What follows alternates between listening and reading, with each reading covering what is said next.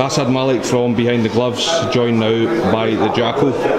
Carl, first of all, we are in Manchester. You're no stranger to big fights. Here we are again, IBF world title.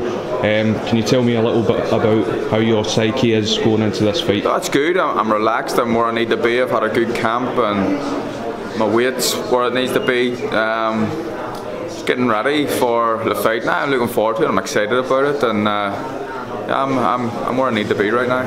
Carl, like I said, you've been in with massive, huge profile fights. The Santa Cruz. Now again, you're in with Josh Warrington. Does that add any pressure to you going into the fights, knowing obviously such a big fan base, and does it add any pressure to you? There's always pressure going into big fights, and this is a huge fight. Josh Warrington, it's an all-British showdown, and he's a world champion. He's seen as the new champion, and he's full of confidence. The minute I'm seen as the guy who was there and wants to get back, and it's a huge fight, but I'm willing to put it all on the line to win it, and I think he is too. I think that he's a tough guy, and I think that he'll be in there for as long as he can be. But there's always pressure going into fights, but I can handle it, and I've handled it before, and I can deal with it, and I think I go as far as saying I thrive off it. Just speaking on that point there, you were saying about obviously Josh really wants it as well. It's going to be a good fight.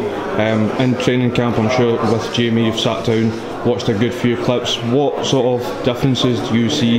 What sort of weaknesses do you think you can take advantage of? I don't want to give too much of the game plan away, but there's no such thing as a perfect fighter. So everyone has weaknesses. That obviously includes myself.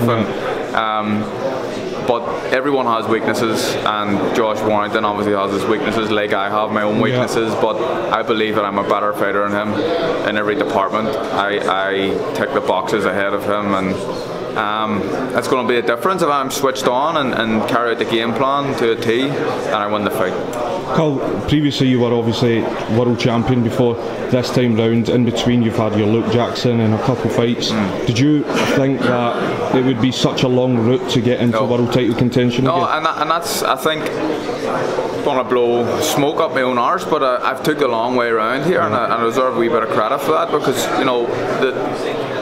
the fights went unification fight with Quigg, Santa Cruz win, Santa Cruz loss. I should have been walking straight back into another world title fight, or one fight in a world title fight. I've had to go round the houses, 3 fights, and to get here, and I think I'll give myself a wee bit of credit for that. So there's not a chance in hell. I've worked this hard to get myself into position to fight for a world title. There's not a chance that I'm letting up on it. I'm gonna win this fight. And previously you were saying that you've sort of found a spark again for boxing. You're enjoying it. You're back in the groove now.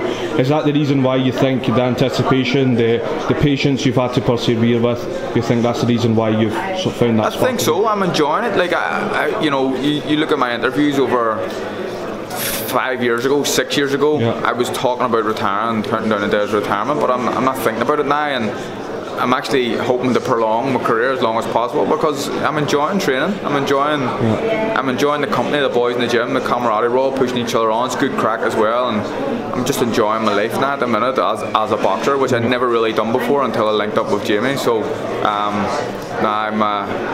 I think it's given me the kick up the backside that I needed, and I think you're going to see big performances from here on in. Carl, speaking about patience there, obviously you're fighting this time round for the IBF Red Strap. A man who's sort of got into position, the final eliminator is Kid Galahad. He got into the fight.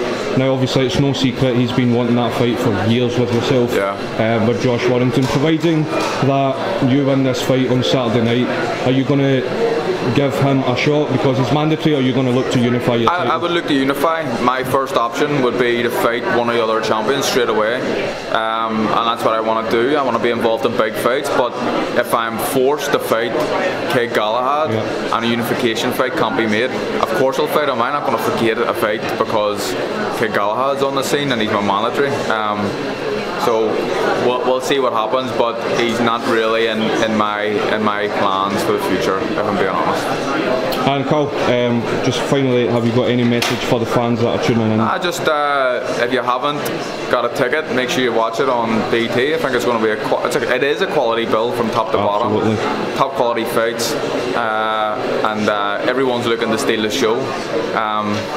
I think I'm going to steal the show.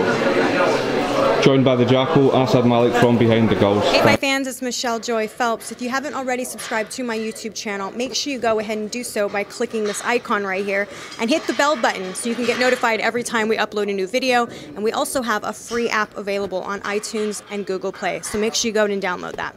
Bye fight fans.